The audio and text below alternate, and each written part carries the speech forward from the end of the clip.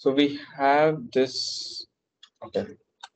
So I'll just go through the syllabus that was proposed in the beginning, and we have covered a lot of material in this course. And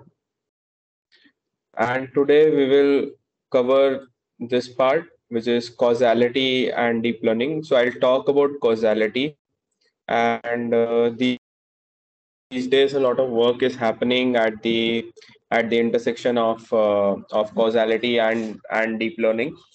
So how many of you have heard of causality before? Sir, Yeah, hello. yeah, Sanjana, please go ahead. Uh, yes, sir. Actually, we learn this concept in signal processing, uh, Okay. causal and non-causal signals. Like So what do you understand by like causal and non-causal signals? uh, causal signals are those signals actually which are present at a given time, or those were present uh, some time before. That means those signals which can be recorded or that can be stored. Okay.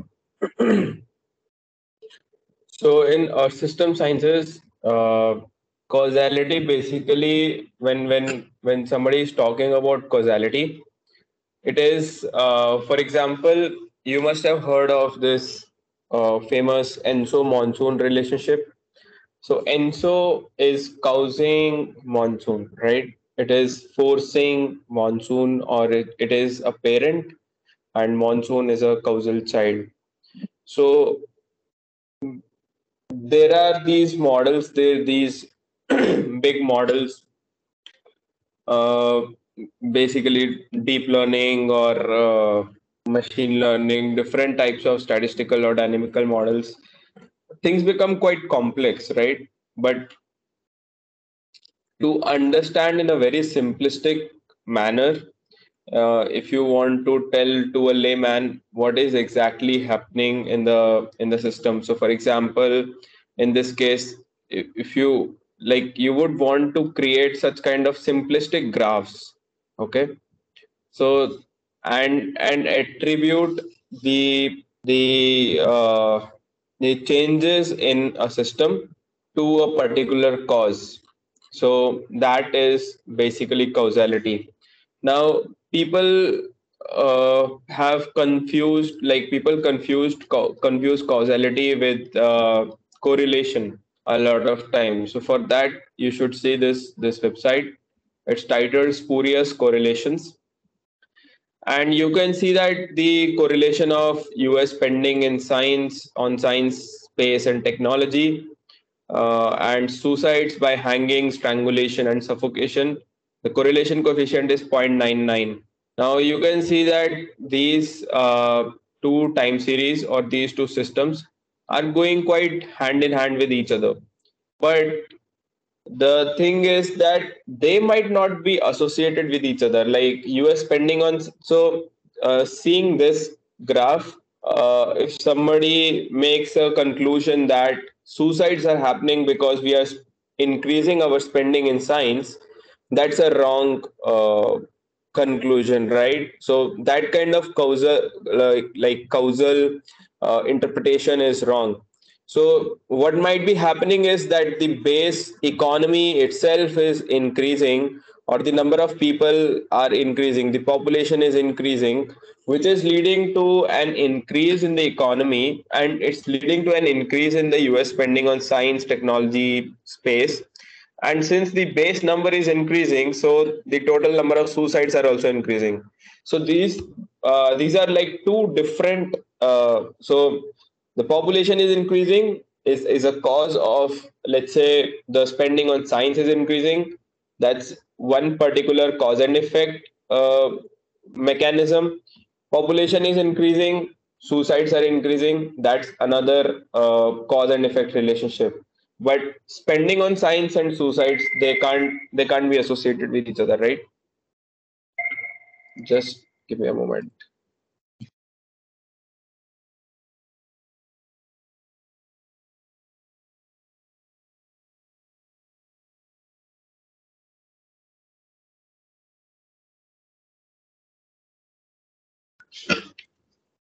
Okay, yeah, sorry about that.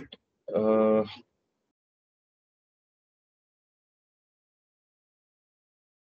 Yeah, so we were here, and this is followed in a, like, you can basically take up any two time series or any two variables. So number of people who drowned by falling into a pool correlates with films Nicolas Cage appeared in.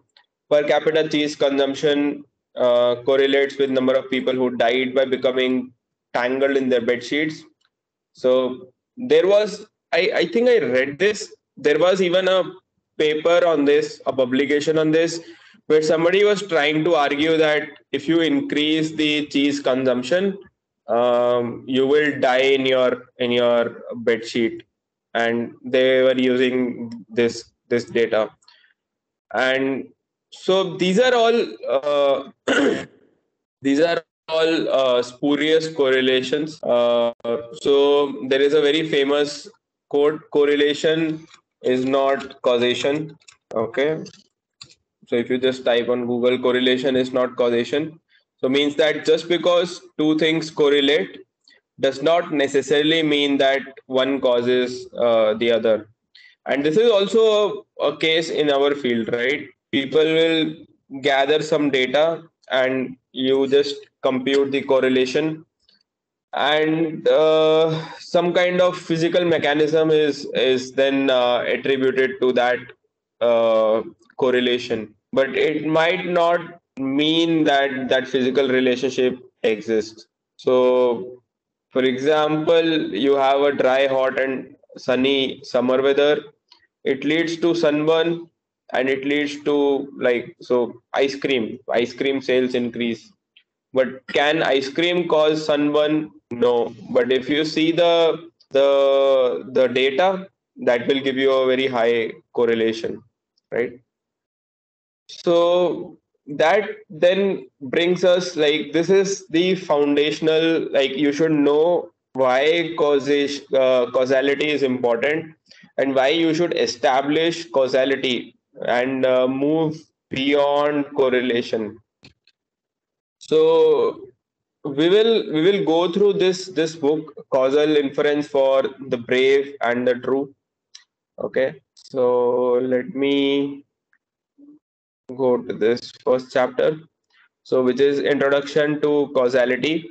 And okay, so data science is not what it used to be or finally is. Yeah, let's just skip this introduction. Okay. When association is causation. So intuitively, we kind of know why the association is not causation. So we have seen, right? Ice creams, increase in ice cream sales and increase in the number of sunburns. That's an association, but that might not mean that there is an causation that is associated. Like, that might not mean a causation. So if someone tells you that schools that give tablets to their students perform better than those that don't, you can quickly point out that it is probably the case that those schools with tablets are wealthier. As such, they would do better than average even without the tablets. Because of this, we can't conclude that giving tablets to kids during classes will cause an increase in their academic performance. We can only say that the tablets in schools are associated with high academic performance.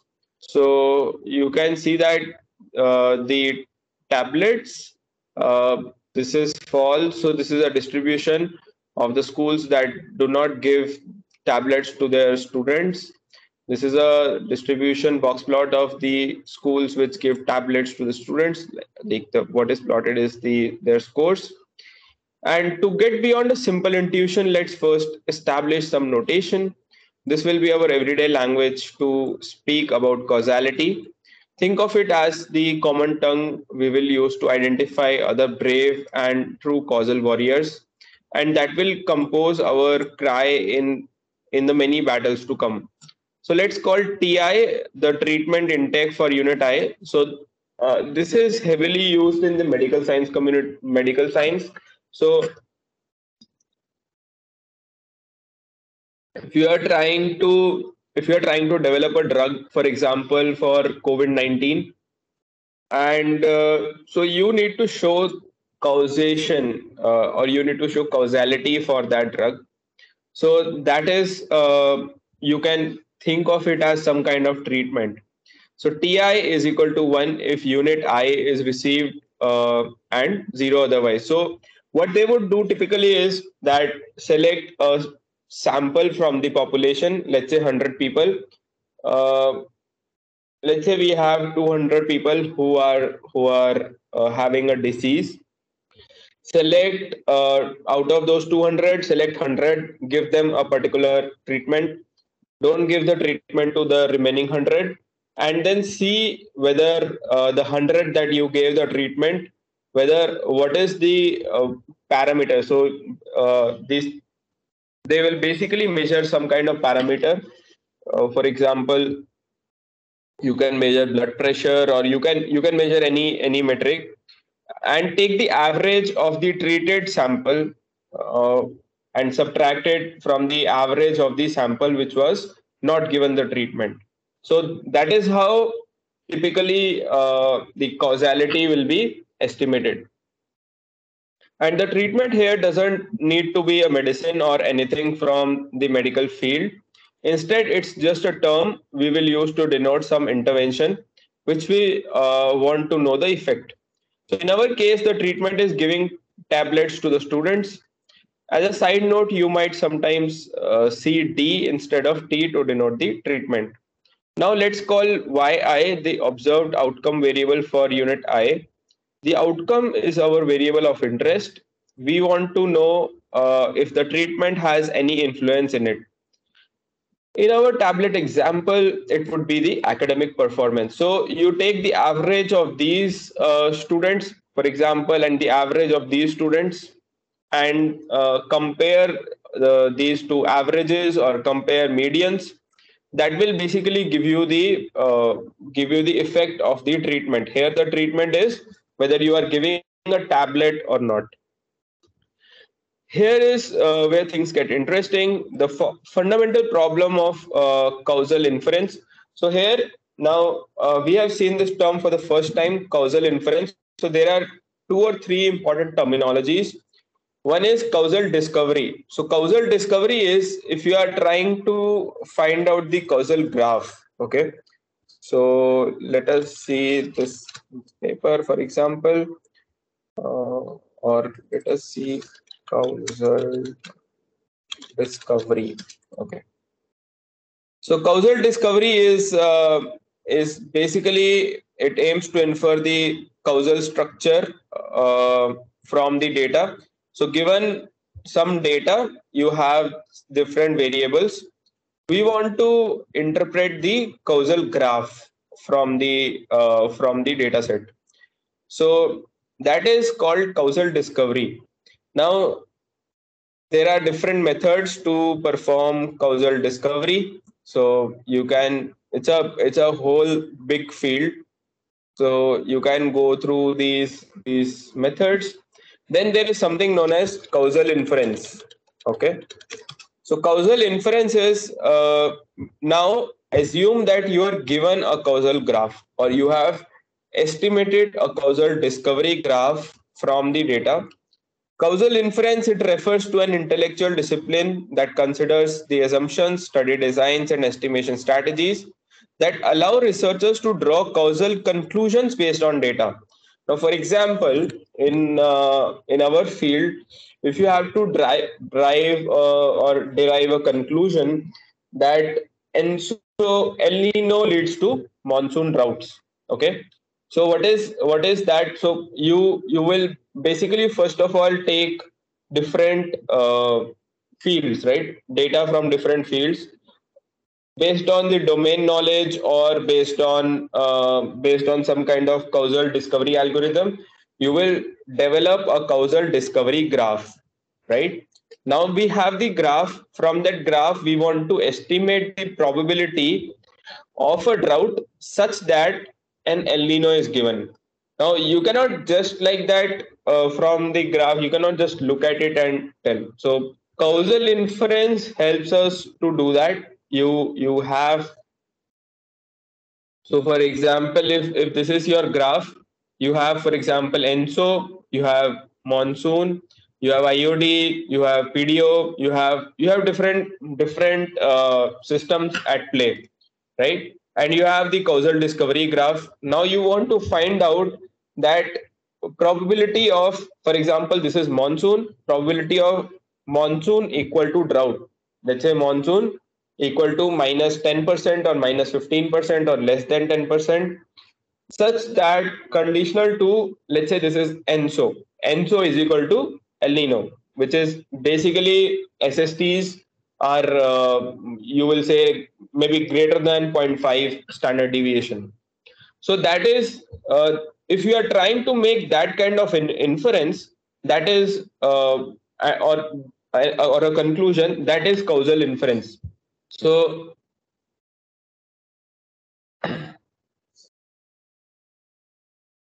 very simply, you can think of it as a particular system. This causes that. So and so El Nino causes drought, or La Nina causes wet monsoons. So that is, yeah. So that is about causal inference, and the see, inherently, that is what you're trying to do in science, right? You're trying to develop stories, you're trying to derive conclusions from the data, and what you're doing is uh, basically causal inference. Like even if people are using models, even if some of you who would be using different models, WRF or CFS or IITM ESM, any model if you are using, and you are doing a sensitivity experiment, you are forcing a model with some forcing. The other model is a, you are not forcing, it's a control simulation, and then you are taking a difference of them and saying that with this forcing, let's say with by forcing with with solar radiation, something is changing. That is also causal inference. So inherently, causal inference need not be only statistical. Causal inference can be anything where you are trying to separate the causes and effects, okay, and develop some kind of arguments or conclusions from the graph or from the system that you have.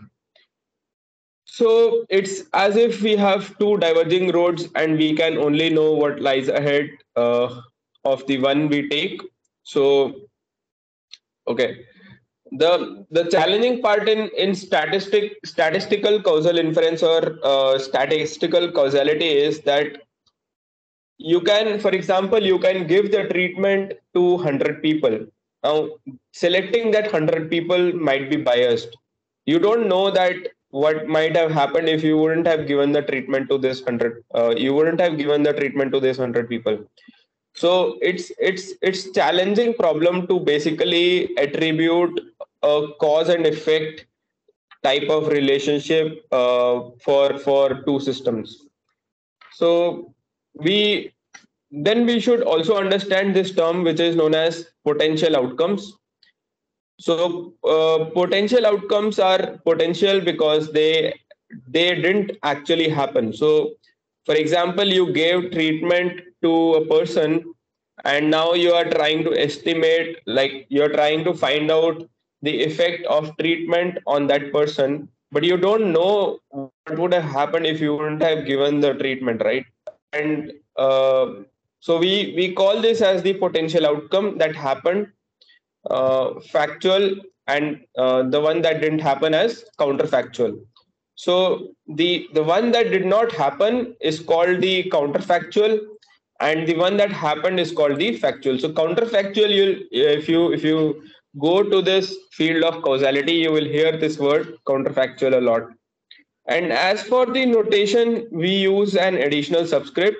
y0i is the potential outcome for unit I without the treatment, yi1 is the potential outcome for the same unit I with the treatment.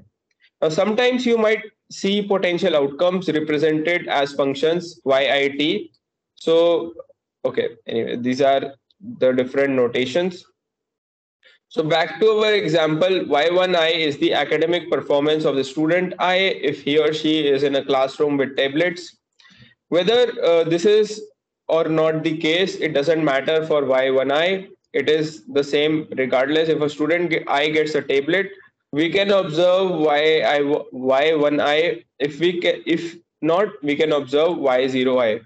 So notice how in the last case Y1I is still defined. We just can't see it. And in this case, it is a counterfactual potential outcome. With the potential outcomes, we can define the individual treatment effect. So Y1I is with so when you have hypothetically, let's say we define the counterfactual. So now let's say we can measure both the effects. So you give medicine to a person and you don't give medicine to that person at the same time. What might happen? So you just take a difference of the two potential outcomes, and that is the individual treatment effect. Now, of course, due to the fundamental problem of causal inference, we can never know the individual treatment effect because we only observe one of the potential outcomes. So, for the time being, let's focus on something easier than estimating the individual treatment effect.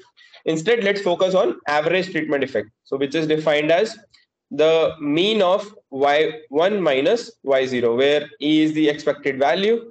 Another easier quantity to estimate is the average treatment effect on the treated. So you would typically want to measure the average treatment effect only on the people who are treated, right? It should not be on the people who are not treated. So that would bias your outcomes.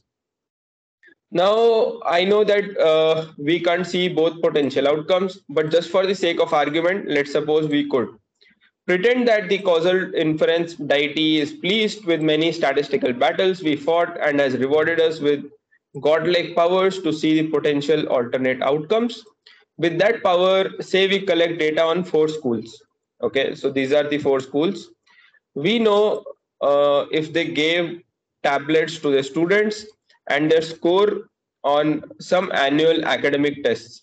So these are their scores on different academic tests. Here tablets are the treatment. So T is the treatment. You see here, wherever it is 0, you are not giving a tablet. Wherever it is 1, you are giving a tablet. So T is equal to 1 if the school provides tablet to the kids. Y will be the test score. So Y is this? Y is the test score, and T is whether the tablet is given or not. The ATE here would be the mean of the last column, that is of the treatment effect. So this is the treatment effect here. So we are having y0. So that is, so it's saying that hypothetically assume that we are able to measure both y0 and y1. So y1 is the treated, y0 is not treated. So 450 minus 500, it gives you minus 50. So here 600 minus 600, 0. So 600 minus 800 minus 200, 750 minus 700, 750. So the average treatment effect here would be the mean of the last column, that is that is of the treatment effect. So this would mean that the tablets reduce the academic performance of the students on average by 50 points. The ATT here, average treatment effect on so of the treated. So only we are measuring the average treatment effect on the schools which gave the tablet. So here would be the mean of the last column when t equal to 1. So this will be minus 200 plus 50 by 2. So this will give you minus 75. So this is saying that for the schools that were treated, the tablets reduced the academic performance of the students on average by 75 points. Of course, we can never know this in reality, the table would look like something like this. So if you are not giving the treatment, you would not know y1, right? And if you are giving the treatment, you will not know y0. So this is surely not ideal, you might say, but can't I still take the mean of the treated and compare it to the mean of the untreated? So in other words, can't I just do the average treatment effect as so 600 plus 750?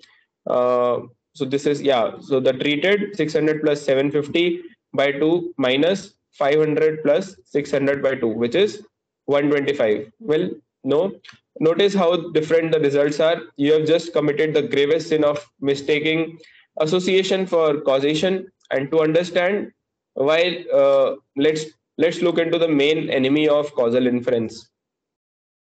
So the main enemy of causal inference is bias. So bias is what makes association different from causation.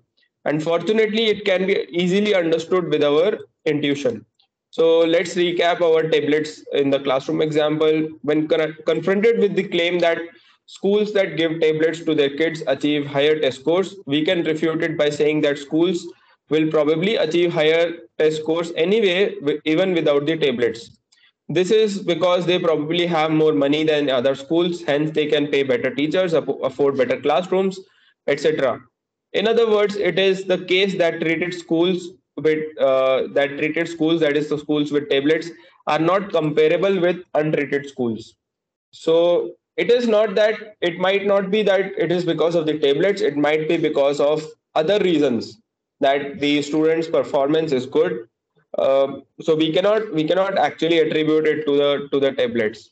And using potential outcome notation is to say that y0 of the treated is different from y0 of the untreated.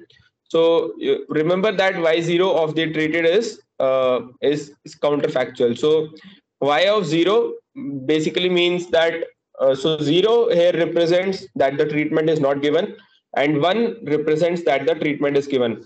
So y0 of the treated basically you cannot measure. So it is the counterfactual. We can't observe it, but we can reason about it. So in this particular case, we can even leverage our understanding of how the world works to go even further.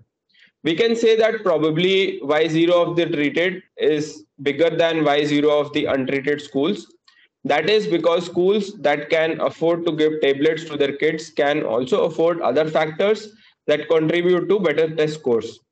Let this sink in for a moment. It takes some time to get used to talking about potential outcomes. Okay. So with this in mind, we can show with elementary math why it is the case that association is not causation. So association is measured by the mean of y of treated minus the mean of y of untreated. So in our example, this is the average test score for the schools with tablets minus the average test scores for the schools without them. On the other hand, causation is measured by the mean of y1 minus y0. So that is the, for the same person, you give the treatment, and for the same person you don't give a treatment, and then you measure a difference of them and take a mean of those numbers, those differences.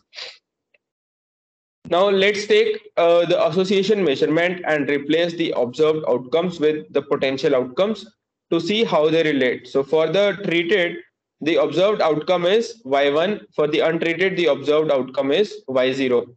So here the expected value of y such that treated minus expected value of y such that not treated is same as the expected value of y1. So y1 is representing the that the treatment is given minus expected value of y0 such that treatment is not given.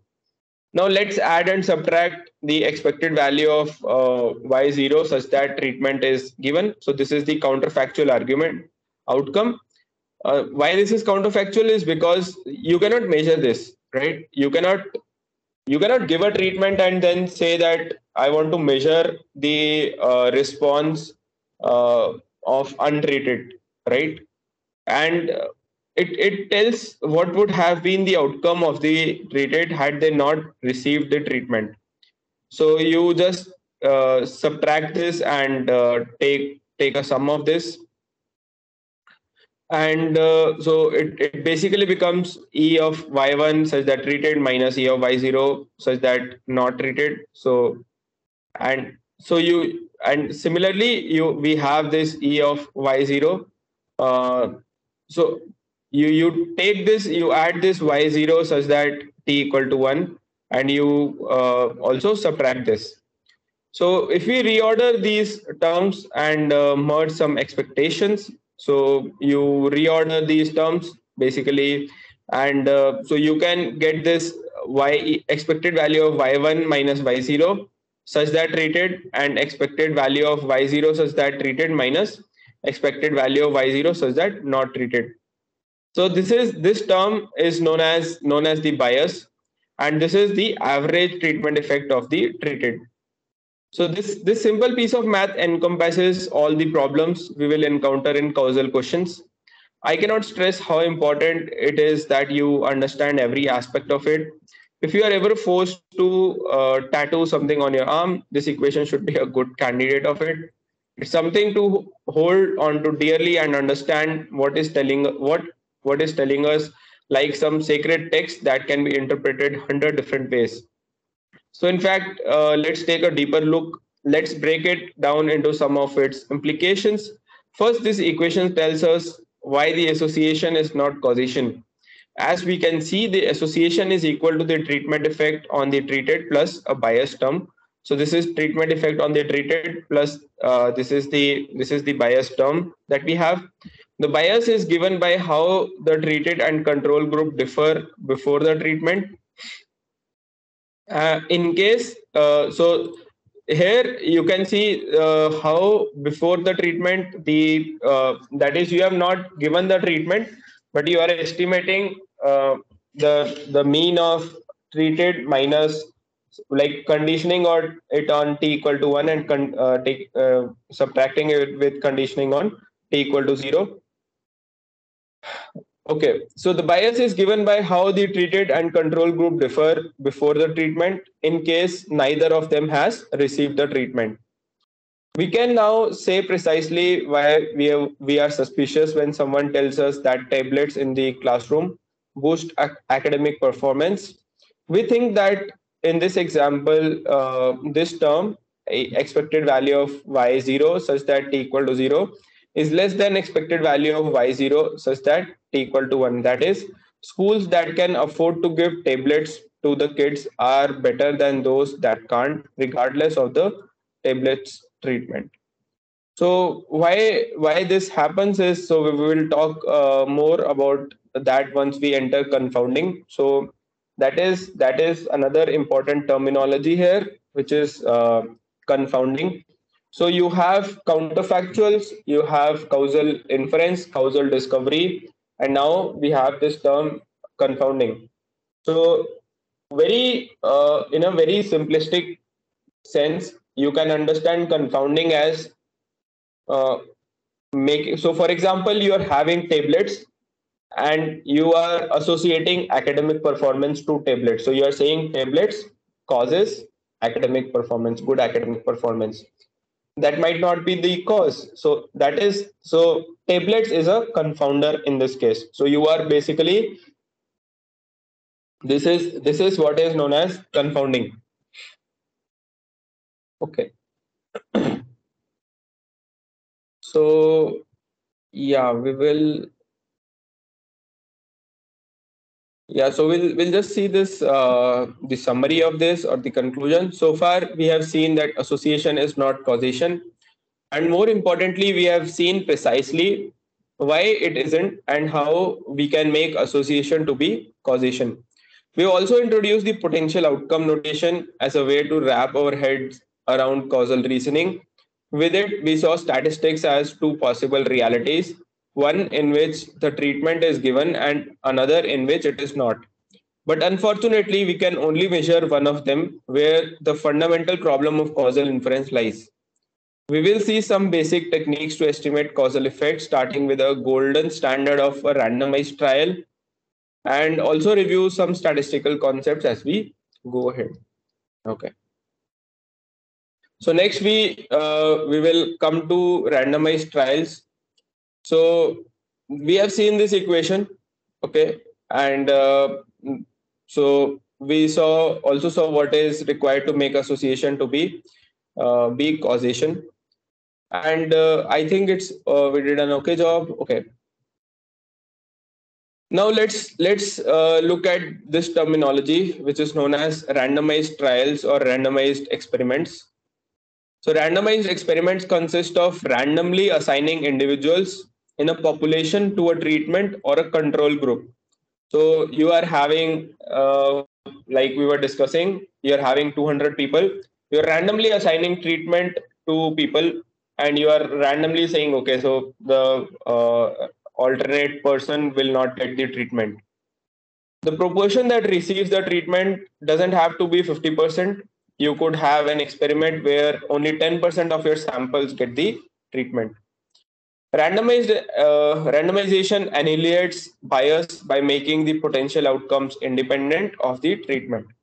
So you are randomly selecting the samples. So it basically annihilates the bias and the potential outcome. So the outcome doesn't depend on the treatment. So it is not like you give the treatment to a particular person or you give to the other and it would give you different results on an average. So the outcome is basically independent of the treatment. Now this can be confusing at first, but don't worry. Yeah.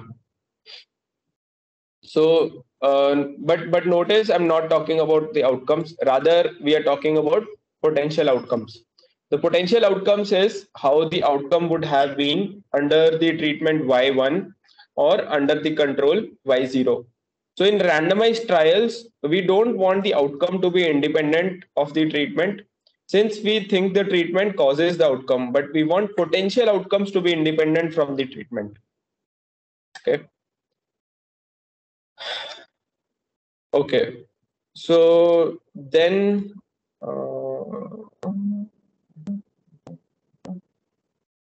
yeah. So you must have seen this photo, right?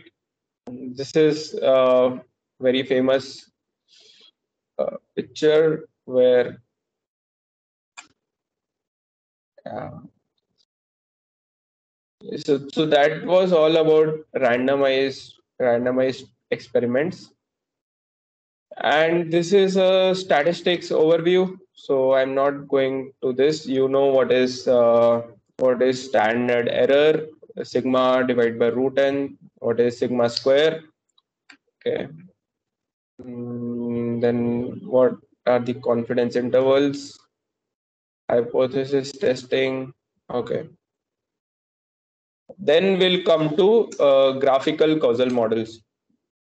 So thinking about causality, so have you ever noticed how those cooks in YouTube videos are excellent at describing food? Reduce the sauce until it reaches a velvety consistency. If you are just starting to learn how to cook, you have no idea what this even means. Just give me the time I should leave this thing on the stove. With causality, it's the same thing. If you walk into a bar and hear folks discussing causality, you will hear them say how the confounding of income made it challenging to identify the immigration effect on that neighborhood. So they had to use an instrumental variable. And by now, you might not understand what they are talking about, but I'll fix at least some of this problem right now. So graphical models are the language of causality. I think this is the second or the third time we are coming to graphs and graphical models. And so we saw graphs in graph neural networks, in complex networks. Okay, this is the third time we are talking about graphs. So they are not only what you use to talk with other brave and true causality aficionados, but also something you use to make your own thoughts clearer. As a starting point, let's take conditional independence of the potential outcomes. For example, this is one of the main assumptions that we require to be true. So y0 and y1 are should be independent of the treatment. That is the basically the potential outcome should be independent of the treatment. That's like something you should just remember by heart. Now, conditional independence makes it possible for us to measure an effect on the outcome that is solely due to the treatment and not any other variable lurking around. The classic example of this is in fact is the effect of a medicine on an ill patient.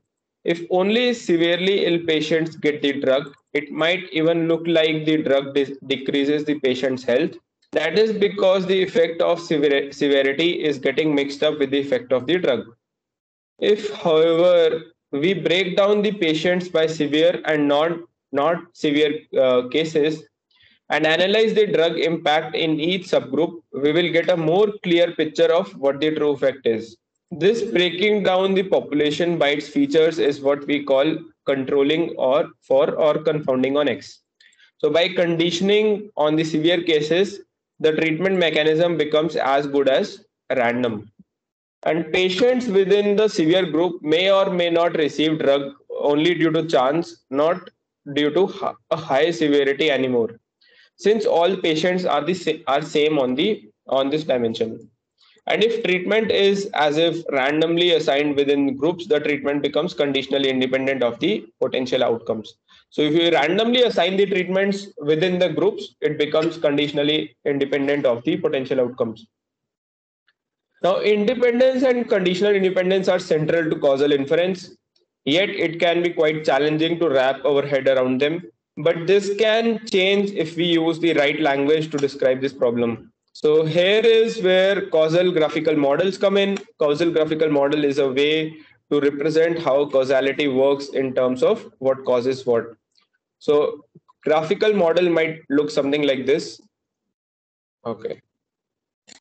So this is the network X code used to generate these two graphs. So, for example, severeness, how severe is the pain or the problem? It leads to whether the medicine is given and whether the person survived or not. And without the medicine, so this is the without the treatment. So each node is a random variable. We use arrows or edges to show if the variable causes another. In the first graphical model above, we are saying that Z causes X and that U causes X and Y. To give a more concrete example, we can translate our thoughts about the impact of the medicine on patient survival as the second graph above. Severeness causes both medicine and survival, and medicine also causes survival. As we will see, this causal graphical models language will help us make our thinking about causality more clearer, as it makes explicit our beliefs about how the world works. So there are whole semesters on graphical models. You can go to this specialization, probabilistic graphical models specialization. It's a 3 course uh, specialization. I think it's also offered at Stanford. It's a really nice course if you want to make yourself strong in graphical models. But for our purpose, it is just very important that we understand what kind of independence and conditional independence assumption a graphical model entails. As we shall see, independence flows through a graphical model like water flows through a stream. We can stop this flow or we can enable it, depending on how we treat the variables in it. So to understand this, let's examine some common graphical structures and their examples. This will be quite simple, but they are the sufficient building blocks to understand everything about independence and conditional independence on graphical models. So first, look at this simple graph: A causes B, B causes C, or X causes Y, and X causes Y, which causes Z. So it can be X can be causal knowledge. So causal knowledge basically leads to solving of problems leads to job promotion.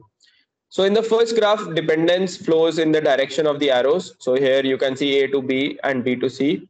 To give a more concrete example, let's say that knowing about causal inference is the only way to solve business problems, and solving those problems is the only way to get a promotion.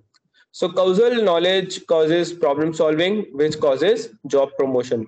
We can say here that job promotion is dependent on causal knowledge. So causal knowledge is a causal parent of job promotion. The greater the causal knowledge, the greater your chances of getting a promotion. Notice that dependence is symmetric. So although it is a little less intuitive, so the greater your chances of promotion, the greater chance you have causal knowledge. Otherwise, it will be difficult to get promotion.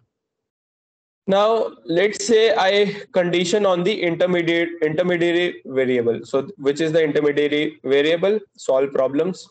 In this case, the dependence is blocked. So, x and z are independent given y. So, if you are given y, if you know that you can solve problems, then causal knowledge and job promotion are independent to each other. Then there is no causal relationship between them because you already can solve the problem, right? So you do not, like, it doesn't matter whether you have causal knowledge or not. So x and z are independent given y. In the graph above, red indicates that y is a conditioned variable. By the same token, in our example, if we know that you are good at solving problems, knowing that you know causal inference doesn't give any further information about your chances of getting a promotion. So you can solve a problem, and for example, your organization doesn't care about how you are solving that problem.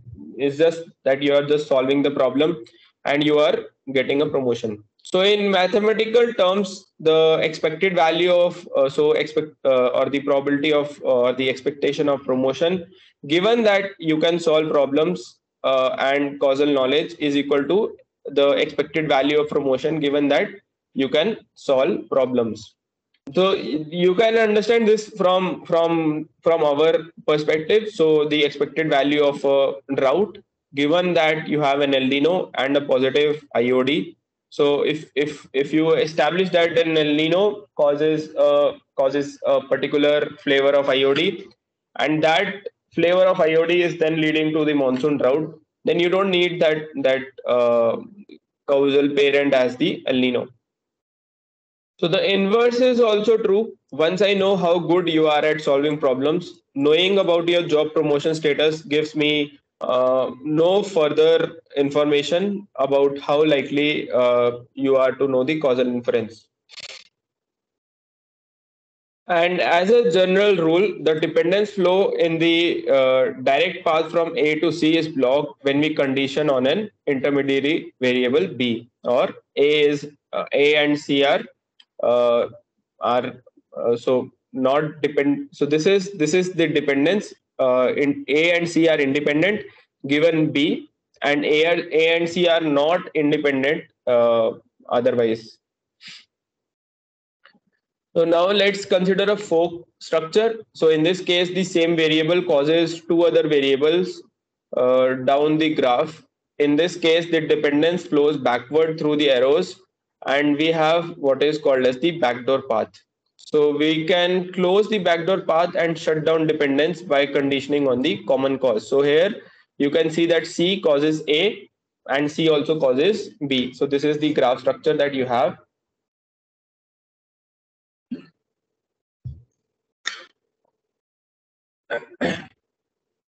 Now, uh, similar to that, you have X causing Y and Z. Now, X can be statistics, Y is, let's say, causal inference, and Z is machine learning. So, as an example, let's say your knowledge of statistics causes you to know more of causal inference and machine learning. If I don't know your level of statistical knowledge, then knowing that you are good at causal inference makes it more likely that you are good at machine learning. So if I don't know anything about, like, if I don't know your knowledge about statistics, but if I know that you are good at causal inference, I can make an assumption that you are probably good at statistics, which also makes it more likely that you are good at machine learning.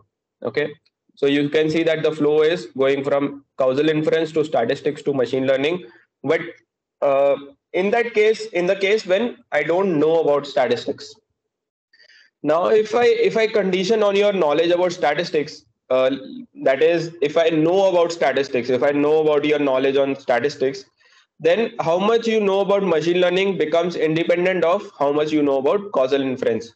So now it, like causal inference and machine learning, they don't have any causal relationship with each other, because I know your knowledge on statistics. So you see, knowing your level of statistics already gives me all the information I need to infer the level of your machine learning skills. Knowing your level of causal inference will give me no further information in this case. So if I know your knowledge on statistics, I can infer your knowledge on causal inference and infer your knowledge on machine learning. I don't need causal inference to judge your knowledge on machine learning. So as a general rule, two variables that share a common cause are dependent but independent when we condition on the common cause. So you can see that these are two, A and B are independent given the common cause. Okay. So whether it's a flow A to B to C, or whether it is C causing A and B, if you have this common node, if you condition on this, then the two systems or two variables are independent. Now the only structure that is missing is the collider. So this is called the collider structure. So this is called the fork. This is the collider.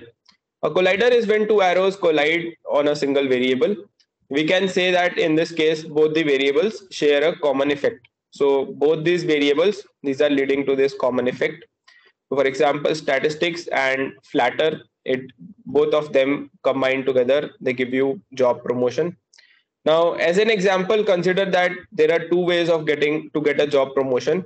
You can either be good at statistics or flatter your boss. Okay.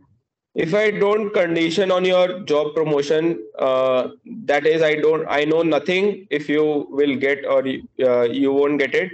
Then your level of statistics and flattering are independent. If I don't know about your job promotion, I can't say anything about your statistics knowledge or your how good you are at flattering.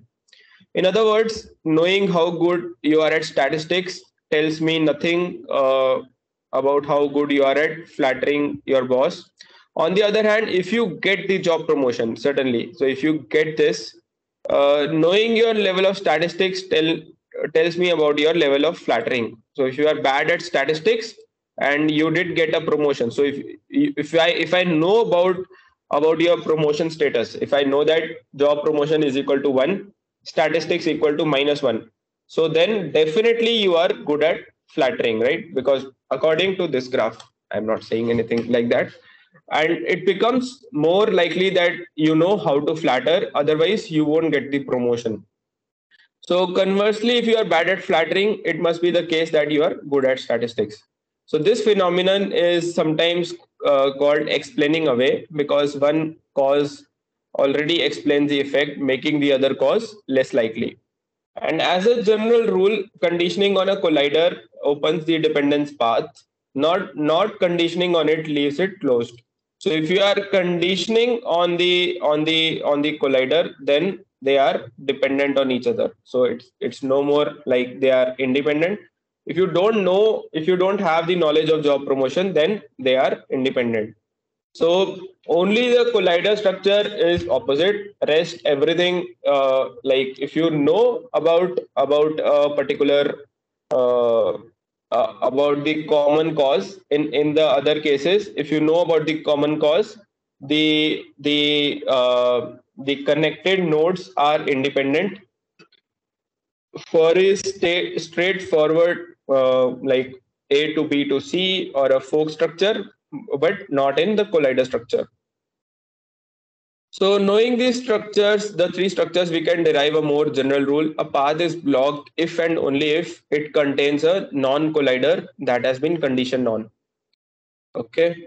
So here, as a final example, try to figure out some independence and dependence relationship in the following causal graph. So is D independent of C? Okay. So is D independent of C? Can anybody tell me? I'll not show the answers. Is D independent of C? This is a what is this structure?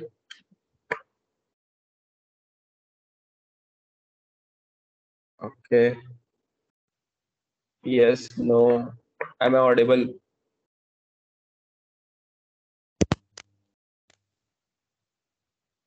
Yeah.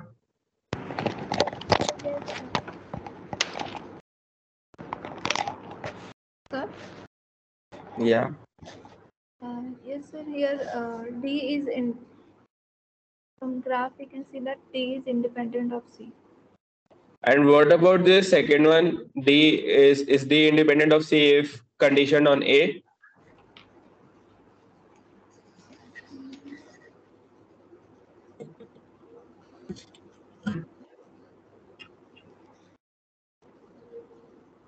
So, I don't understand the question. Means, from first one we can say that D and C are independent, but Yeah. from second, D and C both are influencing the presence of a event. So they won't be independent, right? If you know A, for example, if you know about job promotion, then they are both dependent on each other, right? So they are not. So it contains a collider structure. So they are not independent. Yes. So it is. So yeah, we will see more of causality in the next class. And if you have any questions.